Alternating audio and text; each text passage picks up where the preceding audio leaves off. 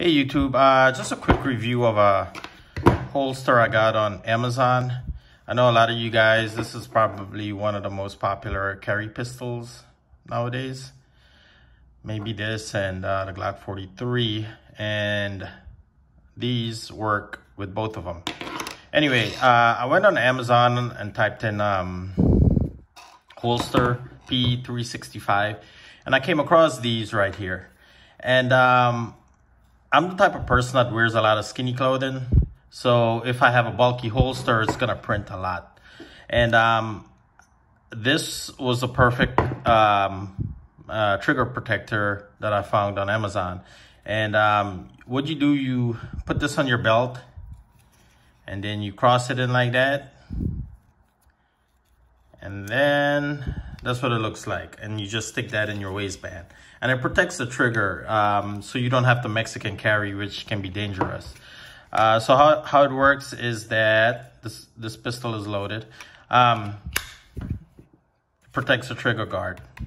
And that's the most important thing. So it still keeps a thin, minimal profile. And you just put that in your waistband, okay? So I really recommend this holster. I don't even know what to call it. Trigger protector, I guess. For anyone who doesn't want to print a lot, especially in the summertime when you wear like, you know, slimmer or most loose short sleeve shirts and things like that, really thin material.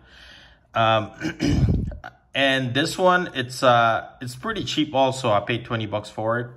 It's on Amazon. I'm gonna put a link below whenever I upload this video. So, and it's really easy to take out, to draw your pistol like that. And then you just, when you put it back on, you just have to both hold, you know, the pistol and the trigger guard, and put it back on. So yeah, guys, just a quick review of this little holster here. I want to show you guys. I highly recommend it. There's barely any wiggle in there, and it's pretty secure and snug. And you won't have all the bulk, you know, with a full holster that a lot of them are nowadays. But if you wear a lot of loose clothing, heavy clothing, the holster, I would prefer the holster because it's easier to pull out. This one, you have a little bit of resistance, but I've trained with it and pretty fast with it, and you know, that's the main thing. As long as you train with these drawing from holsters and things like that, you should be good. Yeah, so if you have any questions, it's a simple, cheap little plastic polymer, I guess, molded. And if you have any questions, let me know.